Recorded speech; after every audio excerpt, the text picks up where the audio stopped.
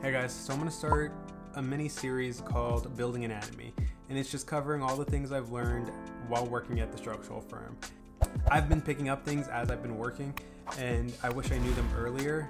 So I started making a list on Notion, just a bunch of terms and definitions, just so I can familiarize myself with the lingo, with nomenclature. And it might seem obvious to some of you who might be into construction or engineering yourselves, but I either didn't learn them in school, or I guess, I just missed that class.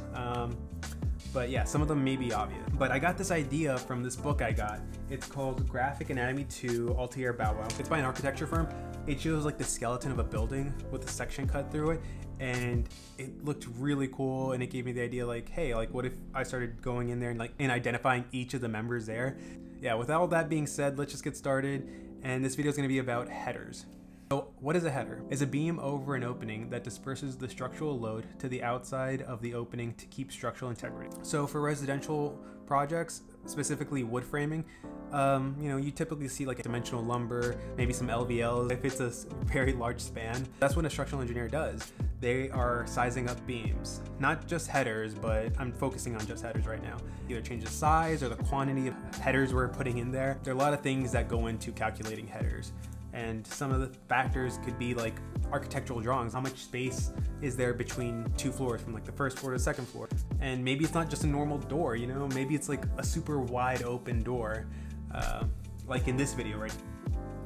We're not dealing with a small opening here. You can actually see like this header that spans like such a wide opening. And this is in California, so their structures are definitely a little bit more beefy and designed to take a lot more like loads. Yeah, and the headers can be placed in different ways. It can either be a flush header or a drop header. Yes, like this YouTube channel called This Old House made a mini model explaining load-bearing walls. They also demonstrate how a load-bearing wall would be replaced or moved out of the way. And as you can see, they replace this wall with a drop header as well as a flush header. So it's definitely up to the client or architect to determine whether or not it's a drop or flush header. And that pretty much covers up typical headers, usually found in wood frame houses. I hope this was somewhat helpful or educational or entertaining, whatever you want it to be. By no means use any of the headers I named for your personal projects or whatever, because you need to calculate that yourself, and loads and codes vary depending on where you are, so that's on you. But if you do it, let me know how it goes. And with that, yeah, thanks for watching. I'll see you on the next one. Bye.